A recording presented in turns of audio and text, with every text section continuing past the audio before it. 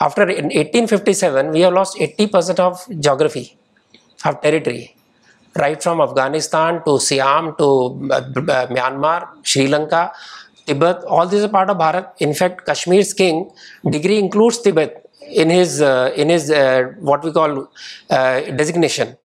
So if we feel that we are still around, it is because the areas have been cut off. We are still 80%. Even at this majority, wherever you look at it, where Hindu gets into minority, the area becomes alien to India.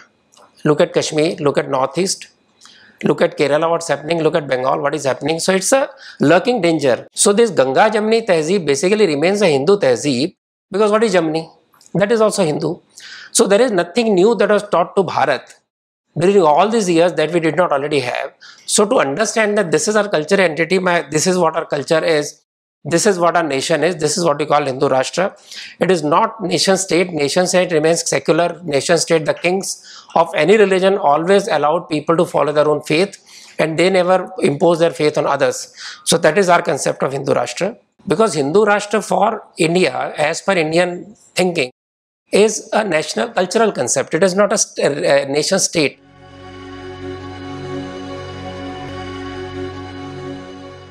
Subject बहुत बड़ा है, 93 साल 93-year-old institution है. So to put all the aspects of RSS into a 45-minute talk is very difficult. I may speed up in between. I'm sorry so I can complete the agenda, which at least what I want to discuss or share with you. I try to cover every aspect. The idea of this presentation was the basis of my book. Then basis of my book became make this presentation a little more bigger, and a lot of questions used to come up. So nobody had done a different way of presentation on RSS. Now it has become a standard part of IIDL Ramo Malke Prabodhini, this particular presentation. But I make the changes depending on the topic. So today it's about demystifying RSS as we understand. Just to give an idea how big the RSS is, there are about 60,000 daily gatherings, which you call daily shakhas. There are about 17,000 weekly gatherings. There are about 8,400 monthly gatherings. If I consider 10 people present in each shakha, I mean every day at least 10 people in each shakha, sometimes we find 5, sometimes we find 50, then there are about 6 lakh people who every day pray to the motherland. And each shakha has about minimum 100 people on the list, which you call gut and pat. If you look at those numbers, about 7 million people every day are connected to RSS. And if you look at other programs, which I come later on the next slide, and if you look at Seva Karya, by which people are connected not with RSS directly but with its activities, there are about 80 lakh beneficiaries of these programs, where about 1.7 lakh programs of social service are running, small and big. This does not include disaster management, because that's a topical program, it is not a regular program. There are a number of associate organizations. We know these names, but if you look at them, ABVP is number 1 in its field. Vanvasi Kalashram is the nightmare of all the missionaries, because the reason they are attacked very often is because they have been able to stall the conversions, and they have been able to bring new kind of consciousness. Another important point is Vanvasi Kalashram and other organizations working in tribal areas don't force you to become Hindu the way we look at Hinduism. We just say go back to your roots, and they're very happy. Now there is an indigenous movement in Northeast which is trying to revive its roots, because they realize after 100 years of being Christians, they have lost their roots, they have lost their recognition, their own traditions.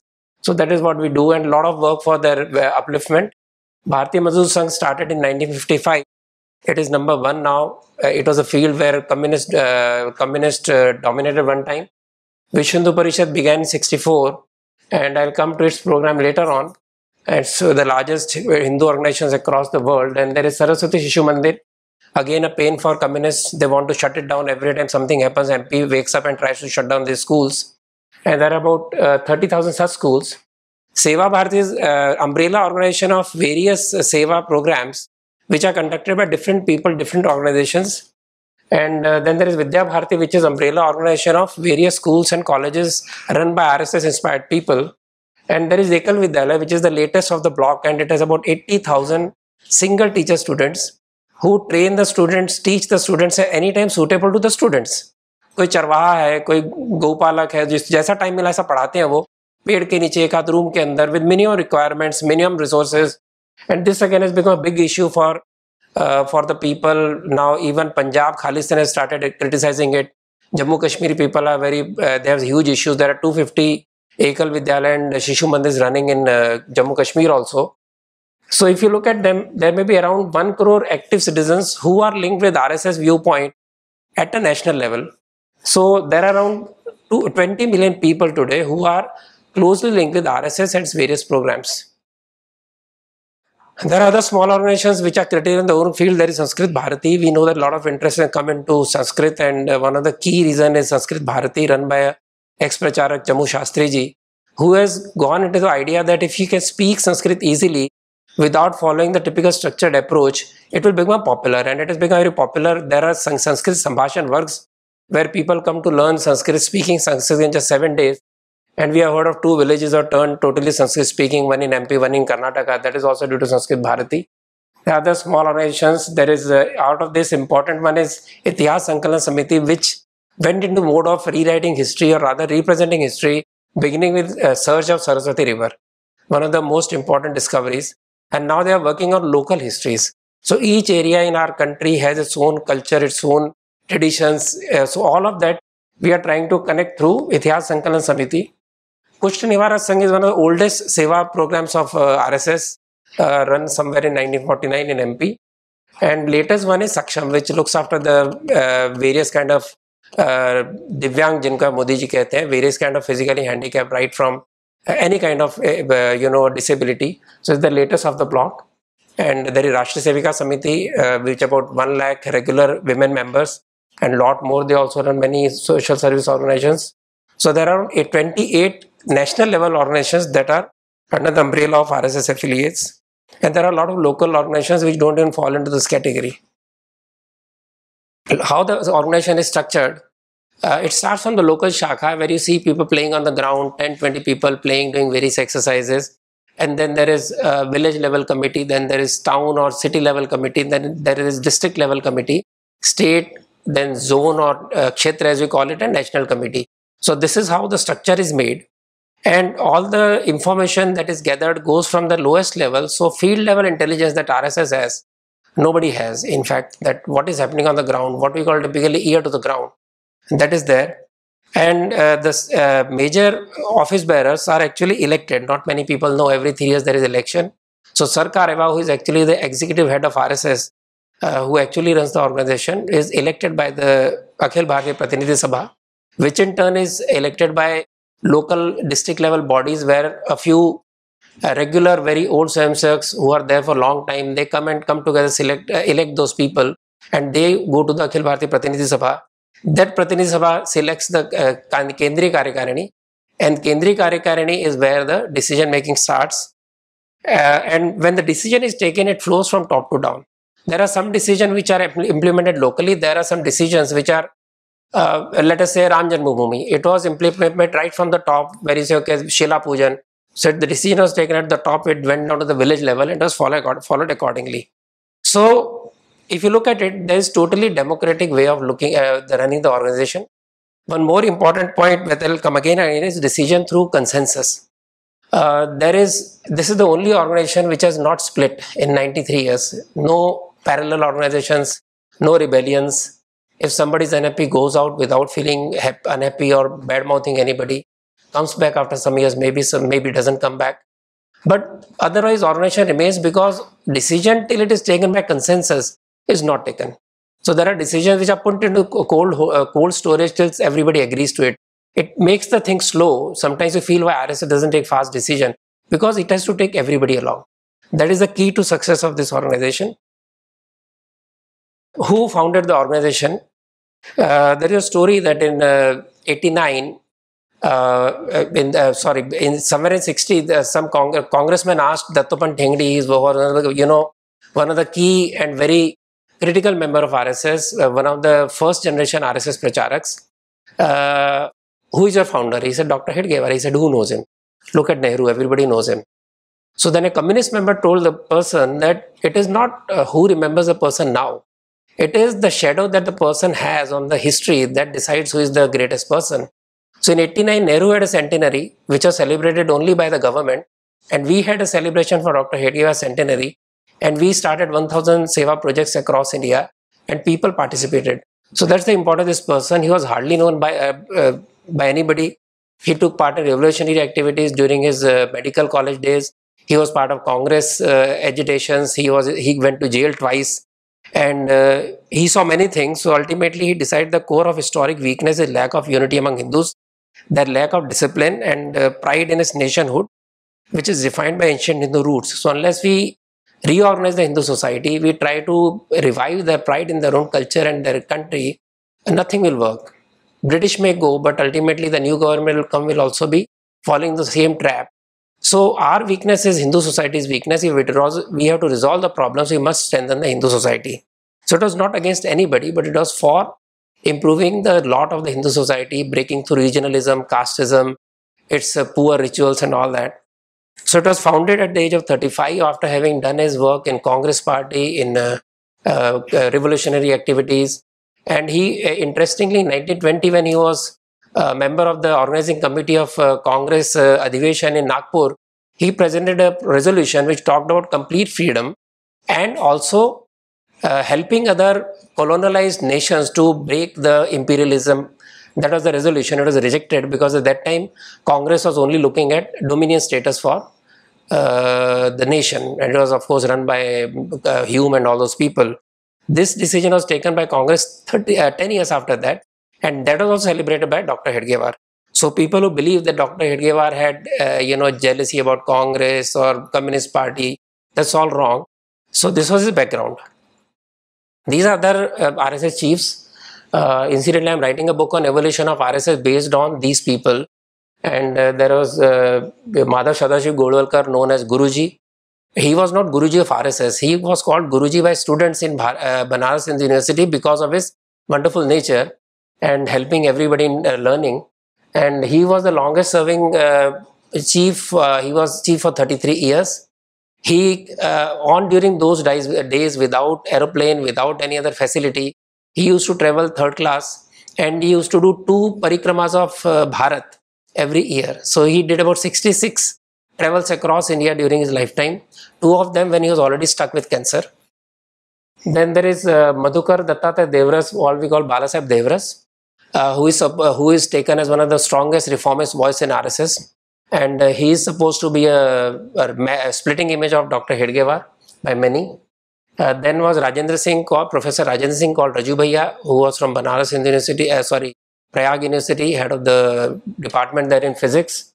Sudarshanji, Tamil, brought up in Karnataka, but actually born and brought up in Madhya Pradesh.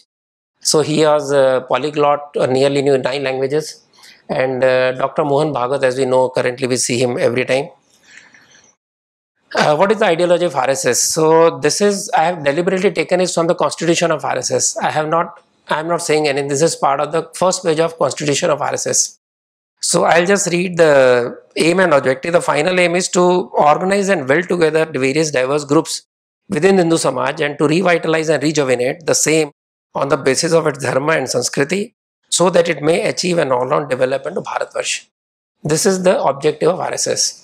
For that, whatever is required, it does. So if you see the preamble, I talked about a society which is always split on region, language, caste, faith. So that was to be removed. Glory in the past but looking at future, not living in past, and bringing about regeneration of Hindu Samaj. And now what is Hindu Rashtra? People say, तुम हिंदू राष्ट्र बनाना चाहते हो. Always say, Hindu राष्ट्र तो है, बनाना नहीं है. Because Hindu Rashtra for India, as per Indian thinking, is a national cultural concept. It is not a nation state. What we do is we mix up this nation state with the nation state that West has. The concept of nation state came in the West 200 years back, where the nation was controlled by the state, and when state withered, the nation withered. When a king died, the whole state collapsed, whether it's Greek or Roman empires. So, but in India, we realized so many kings came, so many rulers came, but Indian society always survived because its concept of nationalism is based on geographical, cultural identity. If you look at the record of our nation, right from Chanakya to Kalidas, Chanakya we are talking of 4 BC, Kalidas 1800 or 2000 years back, they had already defined Bharat as a nation from Indian Ocean to Himalaya, from Kamrup to Afghanistan, Kandahar. So this was part of our history. In fact, Chanakya talked about how many yojanas the nation is. There are shlokas in Purana.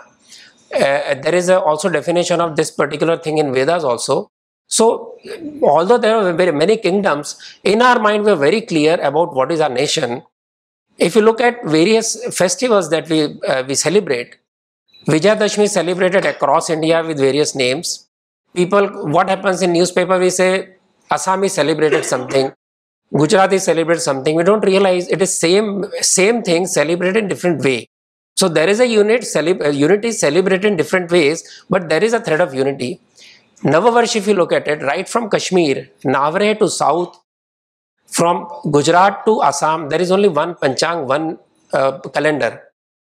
You have Kumbh Mela, we saw recently. Kumbh Mela is celebrated in 4 places across India, and every 4 years cycle, over 12 years cycle, which is called Mahakumbh.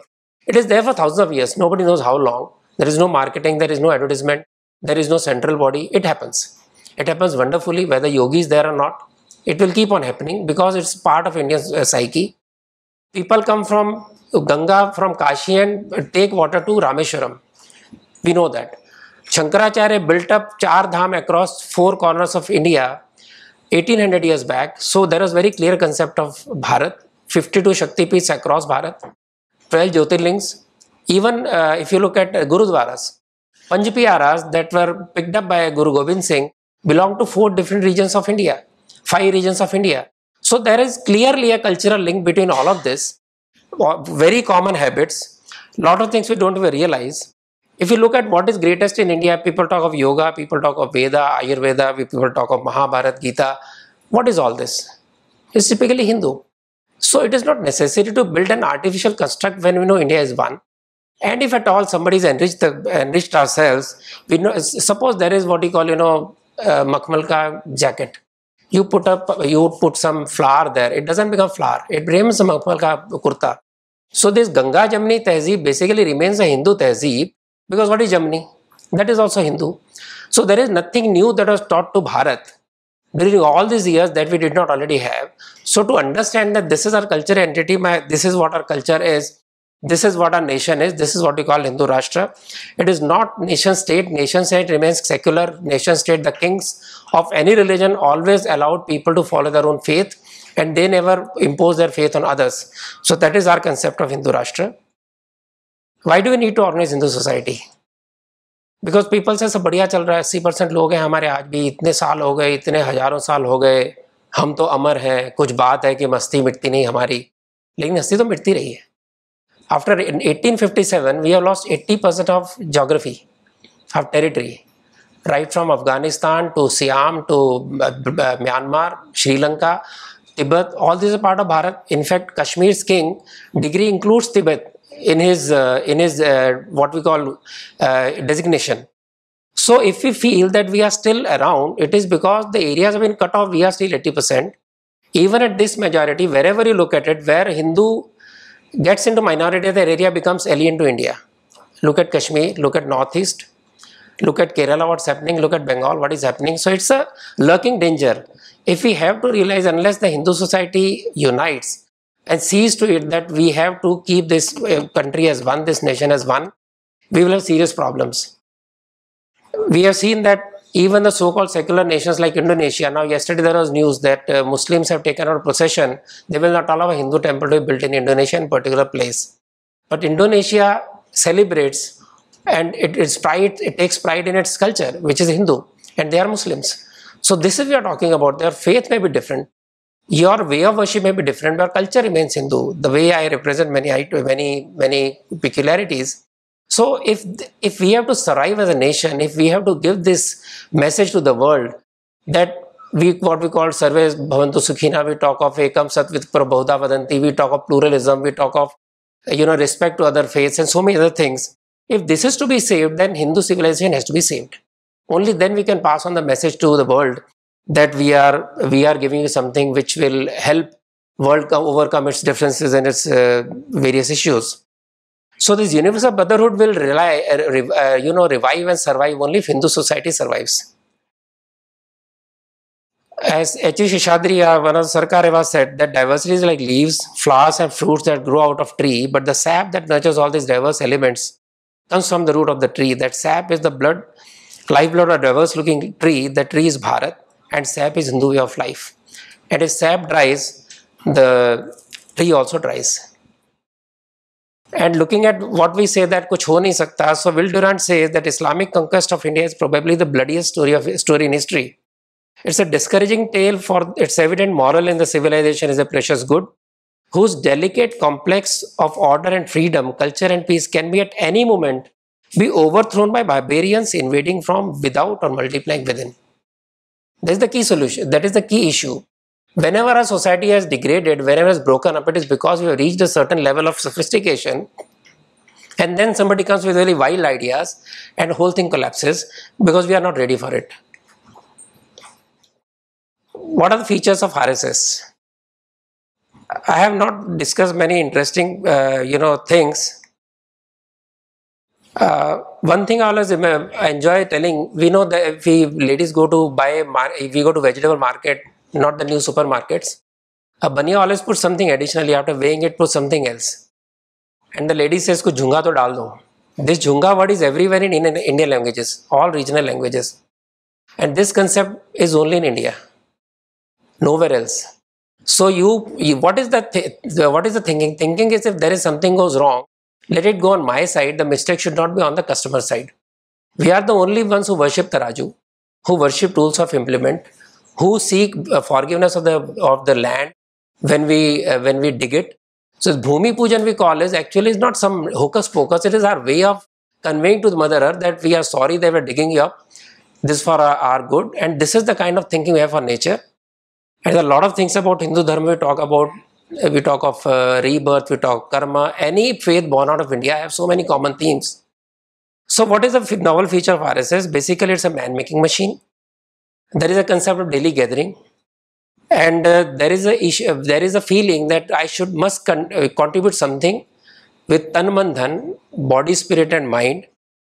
So begins with 1 hour coming together in the Shakha. It grows slowly. The worker gets very involved. He starts giving 2 hours, 3 hours. He gives whole life. There are thousands of people who have given 8 years, 10 years, whole life to RSS work or any other social cause. There's a Prachaarak who came out of the regular RSS Prachaarak. He's working in Jhabua, but is still dedicating whole of his life for water generation in Jhabua. And then every activity that we do, we pay out of pocket. There is no subsidy, there is no sponsorship for anything that RSS does, neither from government nor from private people. And all the festivals that RSS celebrates, none of them is birthday of any leader, none of them is religious. That's very important to understand, that we don't celebrate religious festivals, although we call ourselves a body of Hindu people, but we call it Rashtriya Swayamsevak Sangh, not Hindu Swayamsevak Sangh. And we also don't do any birthday celebration of any great. We celebrate Shivaji's Rajabhishek. When he became the first Hindu king after hundreds of years, we celebrate that because that is the spirit of Kshatriya that he woke up in the people's mind. But we celebrate Jayanti of Shivaji with other people, but it's not part of our regular RSS festivals. And we take everybody along. Every person of every quality, good or bad, is part of us. It's like, that Ayurveda student who goes to jungle to find anything is not useless. He finds nothing useless. Similarly, in RSS, any person, lame, blind, well-built, illiterate, literate, everybody is welcome, and the person has to be used according to quality. So there is a Marathi saying, "Ahe tasa ghaycha, pahije tasa ghadwaisa." Means you take a person as the person is, then mold the person according to the requirement. So this is the key to the way we are able to mold simplest people, very normal human beings, into extraordinary people who run wonderful organizations, who run wonderful seva projects, who conduct huge programs, who are nothing but very normal in normal life, who have no extraordinary properties, who are not very brilliant, but they are able to do wonderful work. And basically, commitment to the organization is what gives anybody a particular space in RSS. There is no bhaipati chavad, there is no favor, there is no references ki bhaiya isko kuch bana do. A person works, the person's work is seen and he grows. And it has always been an orthodox approach. The daily Shakha itself was unorthodox. It was never done anywhere. It has not been tried again. Sanjay Gandhi tried once, failed. Because it requires a lot of dedication to do this kind of work. And also this idea of bringing together people. And this is the organization which is all the Hindu organization, which is not built on religiosity. It is not built on spiritualism. The first time an organization which came up for the material well-being of Hindu society, whether it's freedom, because the original oath of RSS talked of freedom of India in 1985, which was changed in 1947, and talks about well-being. There is Param Vaibhavan ne tumhe Tattvarashram ki, I want to take this Rashtra to the Param Vaibhav. So this is the kind of thing that we don't see actually, because this is the key, and every time there is a challenge, RSS changes its way of working, adds new parameters, adds new bodies, adds new organizations, changes way. There was only one thing, that was daily Shakha. It became morning, evening, night Shakha. Then the weekly Shakha was introduced, then monthly Shakha was introduced. Every time there is some new thing. IT people can't come every day. There is an IT Shakha which started in Bangalore, now running at many places. And what is physical manifestation? Here you have 1 hour Shakha. There are very time-bound programs, there are physical programs, there are intellectual programs, there are poems, storytelling sessions, and 1 hour is divided so precisely that every minute is counted. So that's why you'll find all RSS people very particular about time, very particular about time management. And through those small issues, smallest things, we are able to inculcate various cultural and characteristics of people, mold their character, get that feeling of brotherhood in them, get that feeling of sacrifice for society into this. So this team building happens very slowly. It's kind of family affair. There is a very close bond between the teacher and the student. Students themselves play together, come together. They're very simple things.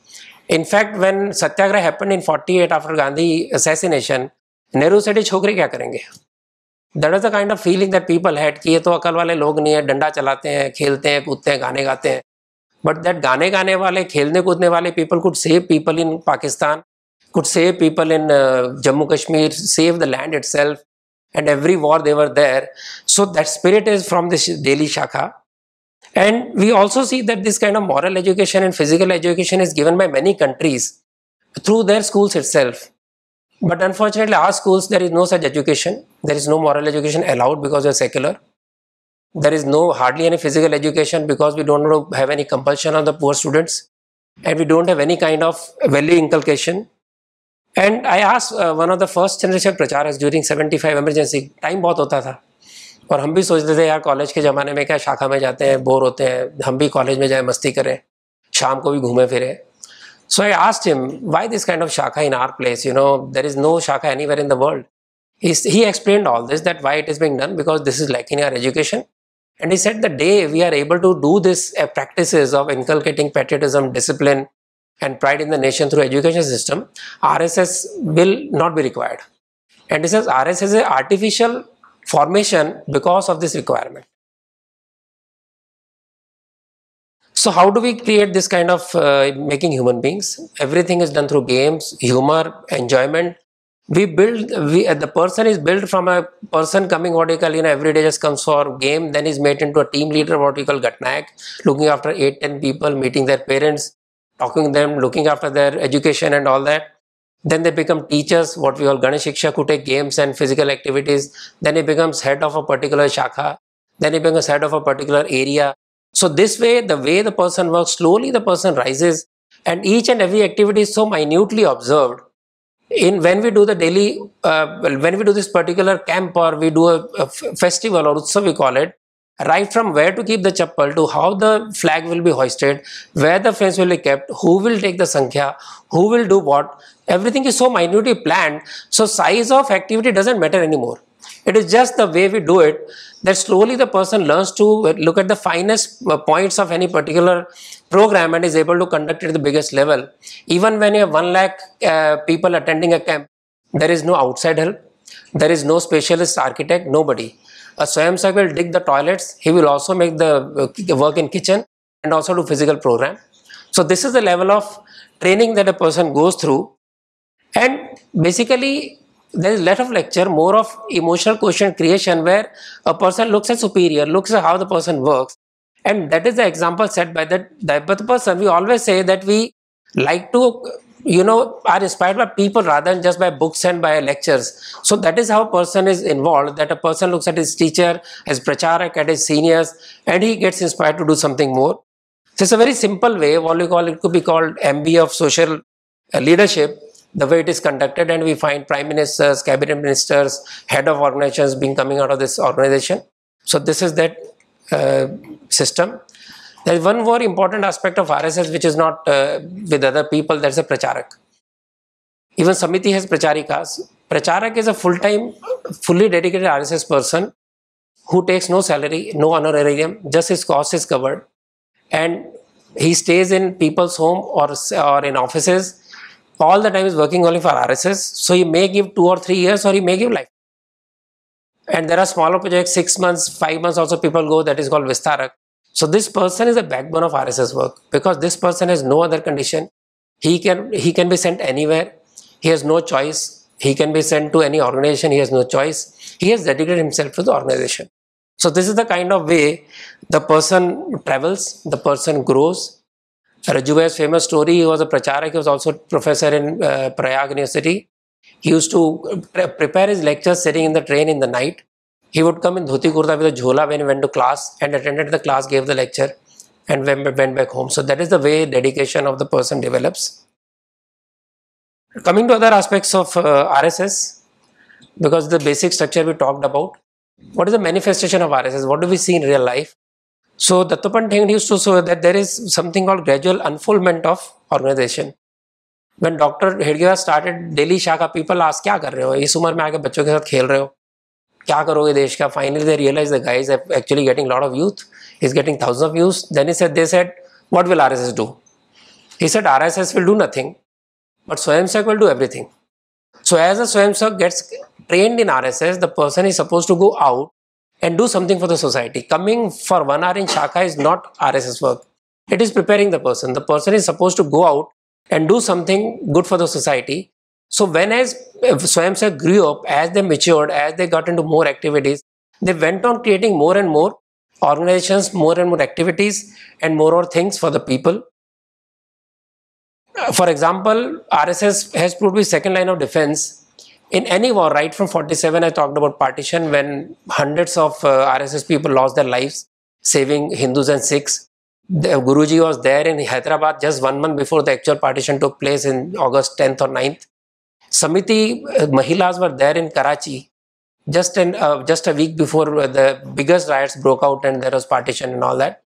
And they brought many people back safely with pseudonyms and secret names. Congress leaders took help of RSS to somehow escape Pakistan area. And in Kashmir, when this 47, when this Pakistani Kabilis came, RSS people were there with Dogra army, later with the Indian army, taking them across wherever there are paths. They themselves died fighting against the enemies. And that was a sacrifice which finally saved Srinagar and finally saved Jammu Kashmir. So this kind of work, and there was 62 also, because of 62 support that RSS gave, in spite of all the criticism of Pandit Nehru, he then decided to call RSS for 1963 parade. And within a week, 3,000 people went there for the parade in full uniform. 65 war, Guruji was the only non-political leader called for the national meeting by Shastriji. And all the border agitations were conducted by RSS support. And there's a program called Sarhad Ko Pranam just about 7-8 years back, where youth were only allowed up to 25 years of age. They went across India to all the borders, whether it's ocean border, whether it's Himalaya, whether it's Bangladesh or Pakistan border, everywhere. So thousands of young youth went there, boys and girls, and actually touched the border, sat with the local army and security people, sat with the villagers to understand what they're doing, and to get an idea of what we are and what our borders are and what the country is. It was highly appreciated by people and army also. Coming to what RSS has done for the social harmony, like Swami Vivekananda said, we don't believe in revolution, we believe in reformation. So all the activities we do to improve the Hindu society in terms of reforms, in terms of poor rituals that we have, in the terms of orthodoxy we have, whether untouchability, casteism and all that, that is done trying to convert people to their viewpoint. And when Vishwa Hindu Parishad was formed, for the first time when the national plenum took place in Prayag Kumbh, for the first time in 10,000 years of Hindu history that we know of, there may be more years, for the first time all the Shankaracharyas, all the Matadish, all the sects like Jain, Buddha, Sikhs, everybody came together and they sat on the same level ground. Nobody is allowed any special seating, nobody is given any privilege. And they coming together after 2 years declared that there is no untouchability in Hindu Dharma and all Hindus are born of the same mother, so they are brothers. This kind of revolutionary step for the first time taken in 1966 under the auspices of Vishnu Parishad. And not only that, now earlier Sangh Sar Sanghachaalak, now Dr. Bhagavat has time and again said, talk of one well, one temple, one cremation ground. We think it's very easy, but we can know it's very difficult. Just 2 days back, yesterday there was news that Dalit, backward caste youth sat on a horse for his wedding and there is huge problem in Gujarat. So whatever progressive society we might consider, we still live in that typical mindset, warped mindset. We still believe in all these things. That is the reason this concept of one pond, one well or one cremation ground, one temple is very big, and that's what we're working towards. And even in Guruvayur it happened when there was some special program. Leftist people try to get people into some kind of frenzy, saying that we'll walk into Guruvayur and should be given entry. At that it was not, the entry was not there. So Sangh people went and persuaded the trust to allow them to come in to have food together. So everywhere where it's possible, we have tried to reform the whole thing. We have got the Pitadishis to go to SC, ST areas, Dalit areas, to go there, sit with them, take food with them. This huge change, where earlier Madhadish used to just sit there and in his matha, and people would come and post it before him, and he never knew what's happening to other poor people. That has been changed with this approach, and huge support is given to intercaste marriage, and happily everybody is encouraged to go for this kind of reform. So whole approach is very reformist. We already know disaster management everywhere. RSS people are one of the earliest one to go. No need to, don't even talk about that. Earlier there used to be no photograph. Now people are starting in photographs because people don't believe RSS, the media especially. I had gone to Gujarat after earthquake, and there was a young boy, 12, 13 year, I think 15-year-old boy. He said, "Abhi hum photo le lete hain. Pehle humko akal nahi thi, abhi hum photo lete hain." And he had done work in cyclone also. Cyclone was just 2 years before that. Cyclone had come, 1999, I think. He said, वो बड़ा मुश्किल था, वहाँ लाशें गल जाती थी, उंगली घुस जाती थी शरीर के अंदर. अर्थक्वेक में लाशें सूख गई हैं तो उठाना आसान है. Imagine talking such normal language. And 13, 14-year-old boys working in disaster management areas, sitting in the stores, working, very well organized. In fact, people used to come and dump their goods in RSS godowns knowing that we can't manage it. So that is the kind of training people have got. And all this is done without any government support, without any outside support. Admin cost is nearly zero because everybody is doing honorary work.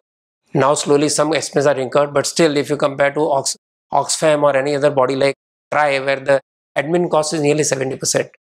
This is one organization where admin cost is nearly zero and people spend out of their pocket.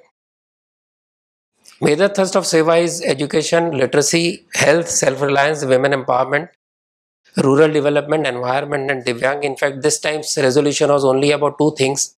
Family, what we call Kutumba, family Kutumbodhotan, that is preserving and nurturing the family system, and environment. These are 2 topics taken this time by Pratinidhi Sabha, and I talked about physically handicapped people. To give an idea of how much work is done, so there is Seva Bharati, which is directly affiliated to RSS. There are many who are affiliated but not directly with RSS. So in all, if you look at education, about 86,000 projects, this is 2017 figure. Health about 29,000, social work about 30,000, self-reliance about 26,000, and total 1,70,000. This is March 27. And there are, in the year it was 1,64,000. So there is steady rise in these figures. And there were 911 projects for village upliftment. Now a lot of focus is given on rural development and village upliftment. And if you look at Seva projects, Kerala has the highest number, 16,911. And number of, and there the Shakha number is highest. Kerala has the highest density of RSS Shakhas. In Tamil Nadu, number is the next highest, 12,000, but their RSS shakhas are sparse compared to Kerala or any other part of India. So we will find that Seva and Shakha, they are activities which are complementary to each other. At the same time, they are reach out to the society in a big way. So, and in Tamil Nadu, women's self-help groups are the strongest in RSS. In fact, there are about 5,000 self-help groups that I know of. I am talking 5 years back, numbers were increasing. They had a program which looked like a huge public meeting that we see today in Modi's programs. That kind of people came together for this self-help group meeting. To just give you some milestones, small ideas about what RSS has done during all these years. Talked of 47, not repeat it. And 48, there was first ban when Gandhi was assassinated and false charges were put against RSS. There was no proof. Within 20 days, a CID report came saying RSS had no hand in this. But the report was suppressed. And this drama went on for 1.5 years. Then finally, the ban was lifted. There was a tougher time for RSS because a lot of people lost their lives, their livelihoods. Bal Pendharkar lost his whole studio in Kolhapur. And about more than 1,000 or so Brahmins were killed. So 84 is not the first incidence of Congress' vengeful nature. 48 was the first one. Because Godse was a Brahmin, all the Brahmins were supposed to be killed. Sangli, Kolhapur belt was the worst hit. Pune was also hit. And there are people who tell the story even now. Some of them are alive. And there is some documentation available, very sparse documentation. So that vicious, vengeful behavior was not something that happened in 84 only. And then there was formation. Then new organizations kept coming up after 48 when there was ban. So Akhil Bharatiya Vidyarthi Parishad came up. They conduct a wonderful program called Students Experience Interstate Living, where students from Northeast are brought to so-called mainland or this part of Bharat. They stay with the families, they move around, they understand what Bharat is, what our nation is. Then people from here go to Northeast, they stay with them. So they realize we're part of the same country.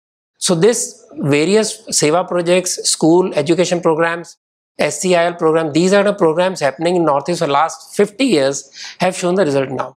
So people who are impatient with these things, who feel that RSS kuch nahi karta, kuch hota nahi hai, kya kiya. One example of 50 years of dedication where many people lost their lives, many people actually sacrificed whole of their lives, went from Bombay, died there, doing work till their last stages in the age of 84, 86. There's a very interesting story. I would like to recount it. There is one Bhaiyaji Kane who went from Dombivli, Mumbai to start a school. He was already retired. He started school in a place which is just 2 kilometers from Myanmar border in Nagaland. And he wanted to start the school and he wanted to bring some students to Mumbai to make them live in India for 10, 12 years. So they go back as ambassador of India. They feel we are one part of India. But some people started, telling people it's all poisonous. This guy will take and remove their kidneys. He will, kidnap them. So kya karna chahiye? So he had a student with him called Jayant. He said, "Ek kaam karo, ye ladke ko apne paas rakh lo." He told the boy, "Will you stay there?" He said, "I'll stay there." So this young boy, Jayant, stayed in Nagaland in that school. So he brought students from Nagaland to Mumbai. And now there are a lot of hostels in Nasik, Pune, Dombivli, where these Northeast students come and stay, take education. So that Jayant is still alive. And the Jayant stayed in Dombivli and he works for the same organization even now. So it's the kind of sacrifice we don't even realize that has happened during all these years. 51 Jansangh was born. We know about Jansangh. So Shyama Prasad Mukherjee sacrificed life to remove Article 370 and the constitution was made in such a way that Jammu Kashmir became a part of Bharat. 55 Bharatiya Mazdoor Sangh was created. It changed the narrative by saying that Vishwakarma days are Labor Day. May 1 is not a Labor Day. So because Vishwakarma is our god for all the labor in India, for all the Hindus and Bharatiyas.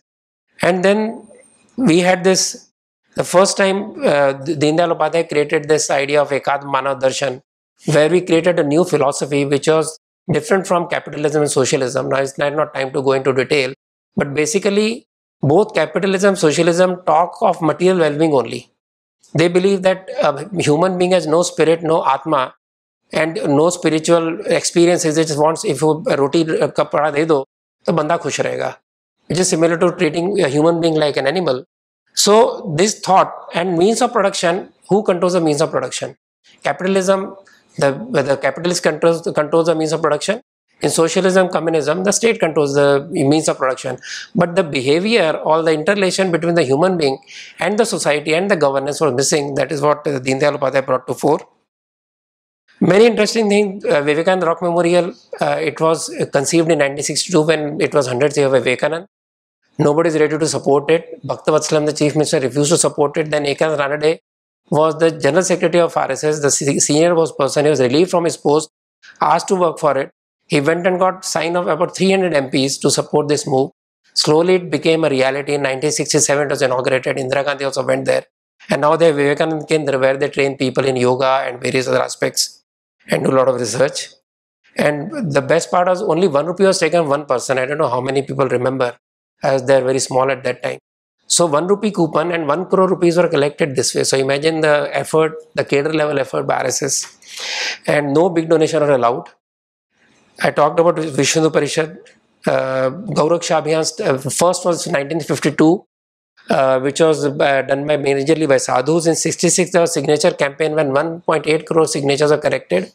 And this whole the whole signature were handed over to the president. And then there was, we know there was a huge firing and a lot of hundreds of sadhus died in Indira Gandhi's time.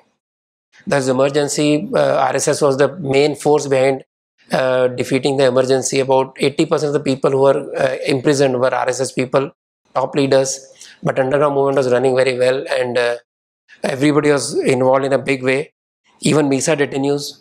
And next to RSS were only Akali Dal, and next to them were Jai Gurudev people. All other organizations, of course, communist support emergencies, so they were not there in the jail. So this was the strength of RSS and carried on for 19 months. And when elections were declared, nobody was ready to come on any booth. So we as youth came on the booths and slowly turned the tide. What we called wave, that is what we experienced in the real sense. What is that wave it is? Because there was no social media, no internet, nothing. But we just had the people feeling on the road of what happened. We took a cycle rally. We said 50-60 log aa jayenge, 100 log aa jayenge. By the time rally ended, it was thousands of bikes. When it reached Mithibai College, there was a huge crowd that we normally don't expect on an area when we already were 18 months of emergency. And all the stalls also came there, Devanand and all those people. It was a rally we never expected. When the results came, we never expected to win this big. But we stood the ground. And finally, we saw the result. And then in 1983, there was Meenakshipuram, where a whole village became Muslim. So there was huge hue and cry, including central government got alarmed, everybody got alarmed, and then what to do? So there was an Ekatmata Yatra, where all the saints were persuaded to come on the roads. There was Ganga Jal, there was Bharat Mata photo, and there were 4 yatras across India. There are about 600 yatras within those areas, and about 8 crore people got connected. And it was one of the biggest mass movements done by anybody in India, including RSS.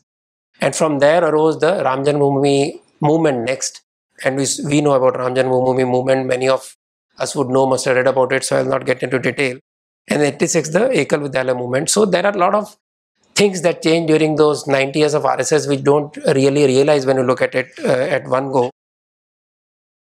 So when many people believe that RSS is anti-Hindu, anti-Muslim, so Guruji said, if there is no other religion when Hindus were born, how can be against anti-anybody? Because we are talking of Hindu society, which is the early society, so we cannot be anti-anybody. And we are just trying to do something for the nation, and we are not against anybody. And I'll come to the criticism that we hear. I mean, nobody takes up criticism up front. I've taken up front in a book also. So people say RSS ने कुछ नहीं किया आज़ादी की लड़ाई में. I have a book now which is called the Sangh and Swaraj, released about 2 months back. Hindi came about 2-3 weeks back, where I given complete documentation what RSS done.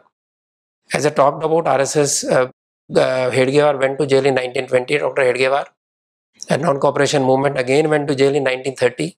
In 20 Congress session, I talked about his resolution of complete freedom, which are not accepted.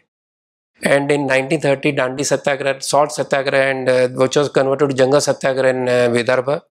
And again in 1930, when full freedom was declared and it was decided to celebrate 26 January as the flag hoisting day, Dr. Hedgewar asked all the shakhas, at that time there were 300-400 shakhas, to hoist national flag. At that time, national flag was Bhagwa, with small charkha in that at the corner.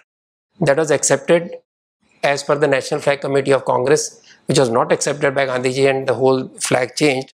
But that is what he said, asked them to hoist and talk about independence.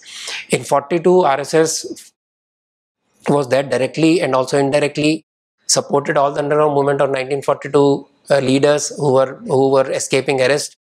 There is famous Chimurashti Satyagraha, where there was Patri Sarkar made local government. There was firing. One Swayamsevak died on the spot. Two were given punishment, hanged to death. Then finally, some Hindu Mahasabha person was able to drop that charge and get them into imprisonment. One Sindhi Swayamsevak, Hemu Kalani, was hanged after 1942 because he was trying to uproot railway tracks. So they were involved everywhere. In fact, there is a story in my book where Swayamsevak, a big wrestler, picked up Vasant Dada Patil on his shoulder when he broke jail, ran through jungles for nearly 2 hours, finally took him to the railway station where he was supposed to escape. This story was told to me by Mohan Bhagavat. I have given it in my book. So a lot of some things, of course, we know that 47 was not the end of the freedom struggle. In 47 was the darkest day for millions of Indians. When partition happened, millions of people left on the other side. They were orphans of independence. Nobody paid any attention. Congress were busy celebrating and making government, government formation. Nobody paid any attention.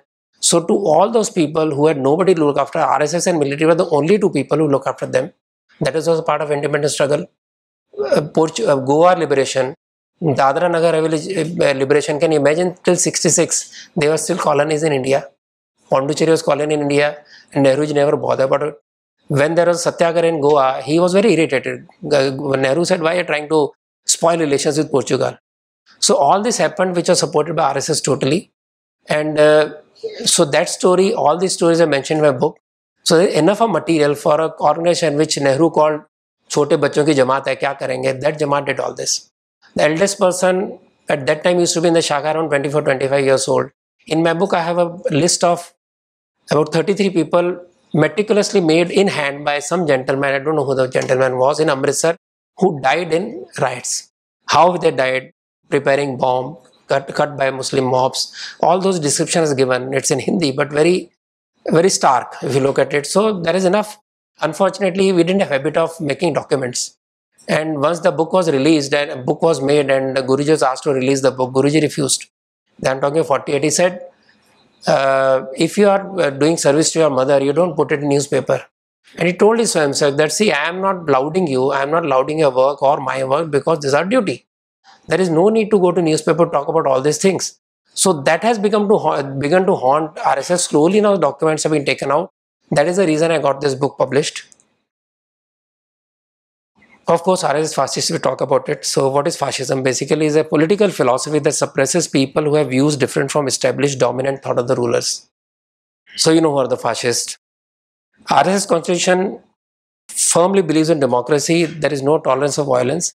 If anybody is found doing any violence, he is thrown out of RSS automatically. We know the struggle of emergency to restore democracy that RSS has done. And Hindu way of life itself respects all the different opinions. We are plural, so there is no reason for us to be violent against any other thought. And it has lost more volunteers in violence than any other political or social formation in India. And a lot of, our critics are stuck with one particular book of Guruji, para 37 or something, some page number, that Guruji said blah, blah, blah about minorities. Now, Guruji himself disowned the book later on. He was not a senior office bearer at that time. He said this book is no more relevant. But even in worst case scenario, what did he say? He said that all minorities, all other communities must follow the same law. Nobody will have any privileges. They will live as we live. Even if we are second-class citizen, it was not worse than what Semitic religions say. So either you say Semitic religions, what they said was wrong, that everybody is not same. So either you are a believer in Islam or Christianity or a dhimmi. So I have to either convert you or I have to throw you out of the society, treat you as a secondary citizen, put jizya on you. Guruji said none of it. But that was during that time when even Hitler's role and all these horrors of Jews were not even known. And that book was disowned by Guruji. This is never republished by RSS, but that is the only book they quote. Then they quote bunch of thoughts. Surprisingly, those are lectures given by Guruji and written by somebody else, but none of them has ever quoted complete works of Guruji. I have translated works of Guruji. There is not a single para you can find where he is aggressive against anybody. In fact, very openly says that everybody has same right to stay. And by definition, whether communism or Islam or Christianity, they are actually, Christianity of course is diluted itself. They are typically political ideologies which don't have any space for non-believers. So in a communist state, any non-believer has no right. Either is a right as second-class citizen. Similarly for Islamic thought. So if there is any fascism, it lies in these ideologies, not in RSS ideology, which basically believes in Hindus' pluralism.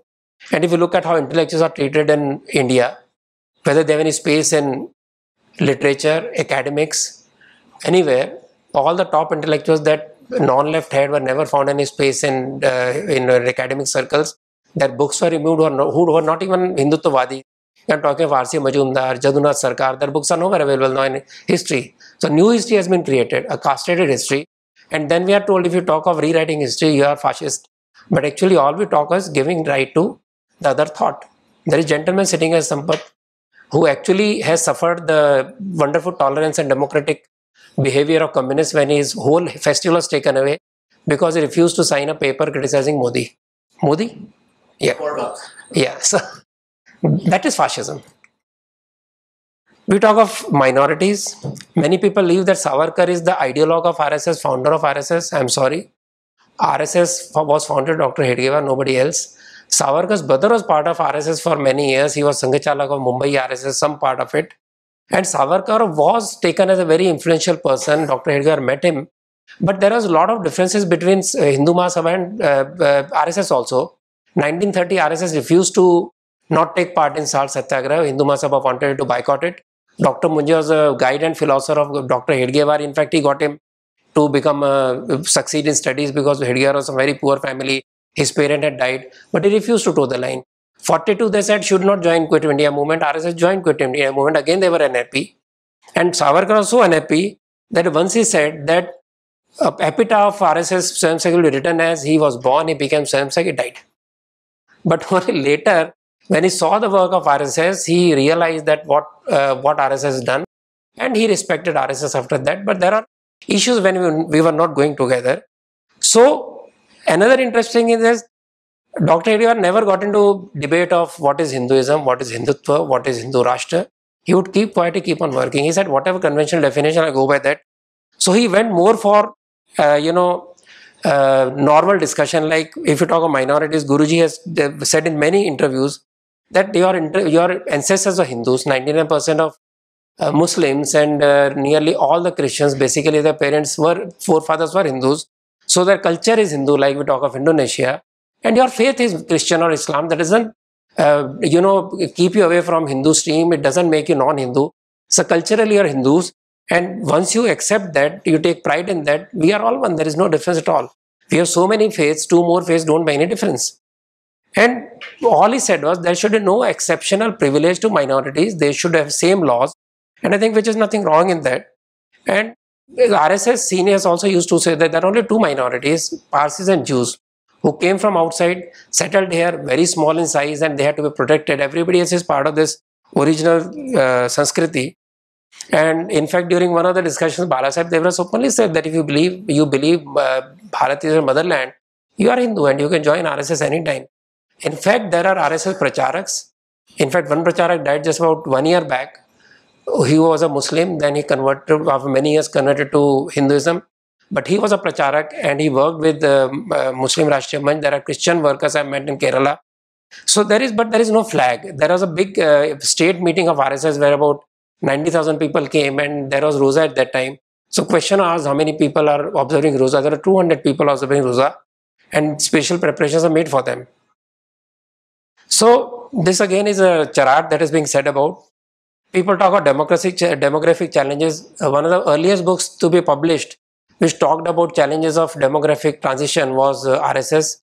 There is an organization in Chennai who published the book. They were debunked. They were a lot of criticism that people are alarmist and all that. And time and again RSS passed resolutions about demographic changes in Assam, in Kashmir, and all the alarmist views which are not accepted by people are slowly being accepted now. So there is a real danger of demographic changes which can affect Indian democracy. We already know that people are looking at only 50 seats where they can beg to minorities to vote so they can win some seats. In 10 years, they can be 100. So until we are able to nationalize, what we call Indianize our minorities who think of India first, then of the religion, we will see a lot of problems. So we have to understand, you cannot force anybody to have a certain kind of population policy. There has to be government policy, and there has to be a way of conveying to all our people that nation comes first, whatever faith, that is the solution. But this issue has been discussed by RSS everywhere, whether it's Assam, whether it's Kashmir, whether it's Kerala. And we have to realize that slowly people are realizing about it. There is also question, RSS and women, Rahul Gandhi made it famous. And in fact, in a TV debate, one of the very senior journalists, I'm surprised I can't give the name, he said, Sharda ji, मैं इतने साल से पत्रकार हूँ, मेरे लिए समाचार है कि संघ के अंदर RSS में महिलाओं का भी काम है. I said, good, you gave me a chance. Rashtriya Swayamsevak Sangh was established in 1932. It was established by Maushi Kelkar, who was a widow lady, and he said something has done, women have a big role to play. She came to Dr. Hedgewar and she asked to allow her to join RSS or make an organization. He said, see, I am a bachelor, I don't know how ladies work, what work they do. You make an organization, we'll help you in every way. So that is how Rashtriya Swayamsevak Sangh works. A lot of support, whether intellectual inputs, physical inputs, in terms of training and all is given. And they work independently, their own seva karyas and all that. And wonderful organization. Apart from that, as one of the senior workers said, that RSS, women are not in RSS shakhas. They are there in all the Sangh work. Because if you now look at the whole presentation, RSS Shakha is just one part of Sangh work now. Lakhs of organizations who are doing work, hundreds of organizations which are doing work where women are welcome, where there is deliberate and conscious move to get more and more women involved, and they are doing wonderful work. If you look at number of women who have succeeded in RSS affiliate organizations, it's much more than any other organization. Communist Party got its first Politburo member after 8 years, and that lady happened to be wife of an office bearer. We have got women promoted through their own quality, whether it's BJP, whether it's RSS, whether it's Vish Hindu Parishad. Nivedita, Miss Nivedita is head of the Vivekanand Kendra now, Dr. Nivedita Bhide, and she is head of the Vivekanand Kendra now. Then you have, so we are giving a lot of involvement to our women, and of course more women are related to join, but there is no prejudice of any kind against RSS. In Shakha, the issue was that RSS had a very physical way of doing Shakha work. Games are very physical, whether it's kabaddi or wrestling or whatever. It was thought that it may be right platform to get them together. So at that time it was not so. We don't know now. For example, in the RSS people who run their own Hindu Swayamsevak Sangh outside India, they have a monthly gathering because they can't come together every day. In that monthly gathering, all the families come together. Then women have one set of programs, men have one set of programs. Intellectual programs are done together. So these things will keep on happening. Changes will keep on happening. And as I said, RSS has been always ready to make changes and go as per the requirement of the time. That is the reason it has survived and thrived all these years. So finally, what is the strength of RSS? Basically, selfless love. It is the sense of brotherhood with each other. Sense of family. We are supposed to be walking into the kitchen of any home and treat his mother as my mother. And we have this deep sense of knowledge love with each other and deep love for motherland. And self-sacrifice without any expectation of return. None of the person in RSS who works expects anything in return. They know nothing they will gain nothing, they will lose. In fact, Dr. Bhagwat recently said, "Oh, jo hai na kabira khada bazaar mein." So, one who comes to RSS will lose something, will not gain anything except the satisfaction of doing something for the society. That's all. Thank you very much.